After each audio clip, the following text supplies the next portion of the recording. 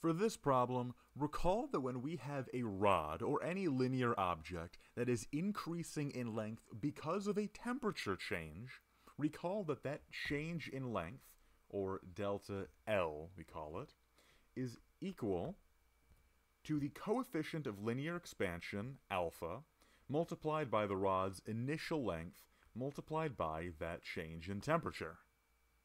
This problem is asking us to find some final temperature that's required, so as far as this equation is concerned, the most relevant thing we want to find is the change in temperature. We want to find the change in temperature from the initial temperature and then add them together.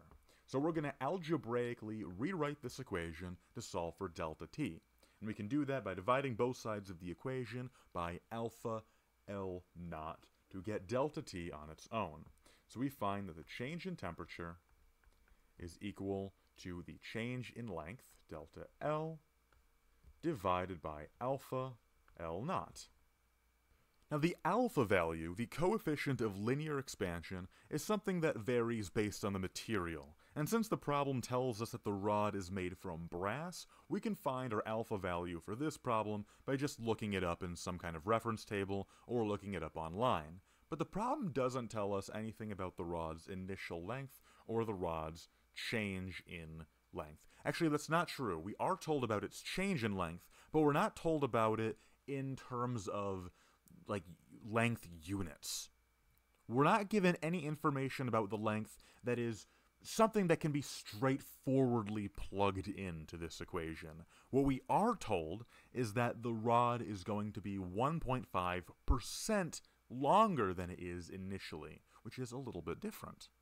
But fortunately, we still don't need to make any huge logical leaps in this problem to find out what we need to do. Because recall that when we're talking about a percent change in some value, what that really means is we're looking for the change in that value divided by the value's initial value. Its initial amount. So delta x, for example, divided by x initial. And in our case, since we're talking about the percent change of the length of the rod, that is going to be analogous in our case to delta L divided by L naught, the change in the length of the rod divided by the rod's initial length, which is something that we already have in our equation. If we're looking for this delta L divided by L naught, that is something that already exists in our equation. We already have a delta L divided by L naught. So technically, we actually can plug in a value into our equation, just not quite as two separate values, just as one value that represents both of these two variables. So, delta T is equal to the percent change of the length of the rod. We're going to substitute that into the numerator of our equation, representing 1.5% of a change. And we're given this in the problem as a percentage, but remember that if we want to turn this into a quantity, we need to divide that percentage value by 100.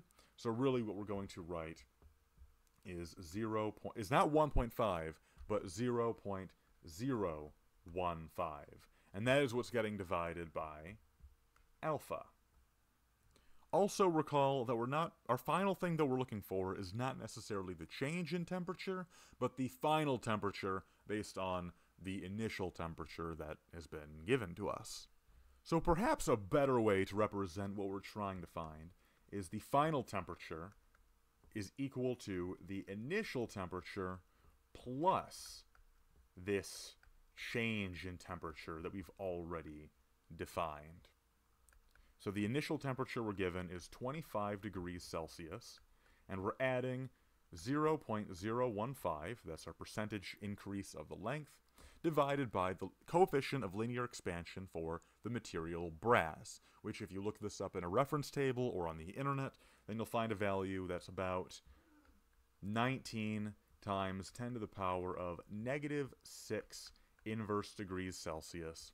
And if you put that into a calculator, then we find a final temperature of about 814.5 degrees Celsius. Or, if you want to round it, about 810 degrees Celsius. And that is our answer to this problem. I hope this video helped you out. If it did, please consider subscribing, as that'll help me out in making more videos just like this. If you have a request or a question, leave a comment down below, and I'll do my best to help you out as best as you can. And that's all for this video, and I hope you all have a lovely day. Bye-bye.